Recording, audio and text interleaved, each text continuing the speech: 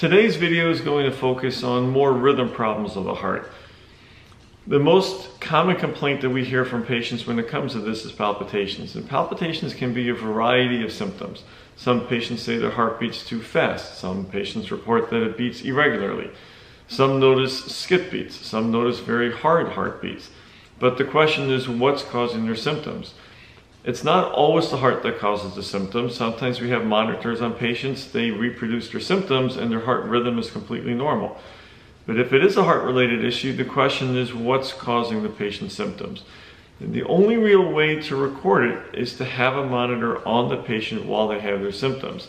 Very often patients have symptoms, they go to the emergency room, they come to the office, they get an EKG, the EKG is normal, and the patient comes back and says, well, how could this be normal? I had symptoms half an hour ago. Well, the goal at that point would be to have an EKG machine or a monitor on them 30 minutes ago when they had their symptoms. If palpitations occur infrequently, and infrequently meaning once a month or once every 2 months, it's very difficult for us to give patients devices to put on their chest or to say come to the office and get an EKG, especially if it's short-lived, because that infrequent an episode, our monitors don't last for that longer period of time. There are many wearables, and this is not an Apple Watch, but you don't need to spend $400 on an Apple Watch. There's $40, $50 watches that record EKGs. EKGs are different than heart rate. Heart rate just tells us how fast the heart's going. It doesn't tell us what the actual rhythm is of the heart. But many wearables, such as watches like this, will give us an EKG. And if someone has symptoms and it's infrequent, this should be able to answer the question as to what's causing those symptoms. When physicians look at it, we look at those strips and we try to figure out what's happening. In an earlier video, I gave an overview on how the heart rhythm works. There are 2 upper chambers and there's 2 lower chambers. There's a set fan of wiring in both of those chambers. In some people, their palpitations are just muscle twitches, and the muscle twitch is just when a little area of heart muscle sends out a big enough electrical signal, it'll cause the heart to contract before the metronome causes the heart to contract. And if that's in the upper chamber, it's a PAC. If it's in the lower chamber, it's a PVC. Every human being has PACs and PVCs all day. Very few people can ever feel them. If the PACs or PVCs are infrequent, that's typically normal physiology, and it's very difficult to stop that from happening. If PACs or PVCs are more frequent, then the question is, why is someone having this more than the general population? Then other tests will look at the heart structure and function, like an ultrasound or a stress test may be indicated. In some people, through that set fan of wiring, they have a cross wire. And an easy analogy is if you take a paper clip, put it in the mouth of an outlet, don't push it in, but just leave it by the edge.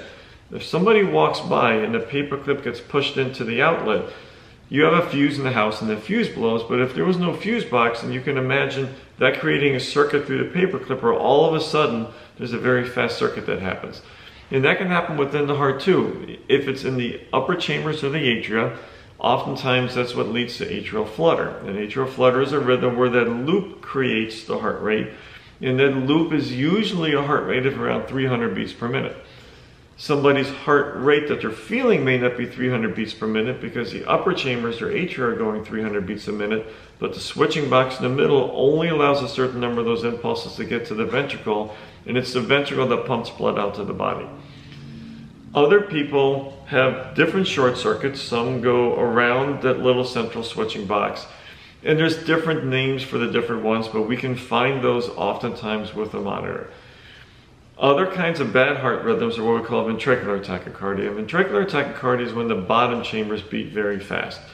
Ventricular tachycardia and ventricular fibrillation can also be known as sudden death. And this is why if you're in public, if you see somebody collapse, you should look at a wall. They have boxes with a lightning bolt on it. Those are called defibrillators.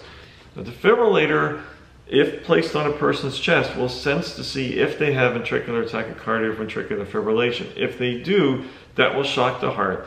When the heart gets shocked, everything in the heart stops, and then hopefully the metronome starts up again, not that very fast heartbeat in the bottom chambers of the heart. The last rhythm, which I did not include in this video, is called atrial fibrillation. There are many details to talk about with atrial fibrillation, so I thought I would dedicate an entire video just to atrial fibrillation.